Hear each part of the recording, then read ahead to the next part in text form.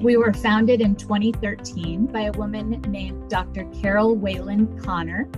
She would see grocery stores dumping so much of what looked like beautiful, fresh food. And then, of course, simultaneously, she would see the very deep need in the unhoused people that she would pass and befriend.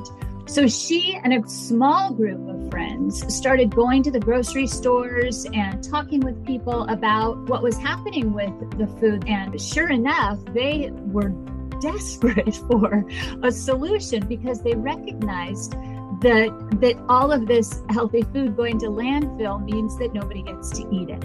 And of course, the environmental impact of all of that food that went to landfill creates a tremendous amount of greenhouse gas. One of the important aspects of White Pony Express is that it's not a charity. There's not somebody who gives and someone who receives. We consider it a circle of giving in the sense that we really are all one family. And for that reason, we would never give out food or clothing or children's books and toys that weren't the best quality. Now we're serving 80 nonprofit organizations. We've rescued 18 million pounds of food, which is 15 million meals, and we're rescuing about 12,000 pounds of food each day. In addition to food, we also have a large general store, and we're doing a similar thing with clothing and other essential items, and that is going to clothing manufacturers, distributors, boutique stores, and letting them know that their surplus, their dead stock, their out of season, their returns, that we can get those items to the people who need them most. Our tagline is all of us taking care of all of us.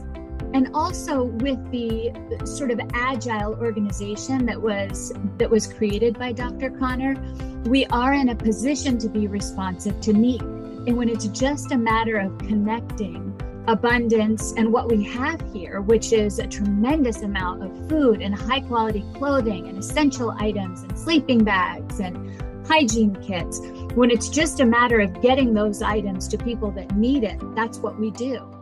There was a neighbor who had opened up his garage and he was collecting food and clothing for the Ukrainian refugees.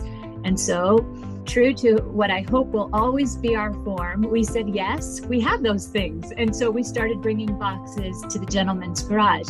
And so we got names from that gentleman, said, oh, well, there's a group here called Nova Ukraine. There's a business in San Jose, and they have a warehouse in Lviv. So we connected with all of those people and grew the network really in that way. We got to know partners who would be able to ship our goods. We started delivering pallets of medical supplies, hygiene kits, warm clothing, but also diapers and wipes, feminine products, all of the things that they let us know they need. We put a page on our website, a link to an Amazon wish list. We let people know what we were driving for and what the people on the ground in Ukraine really needed, and those goods came in.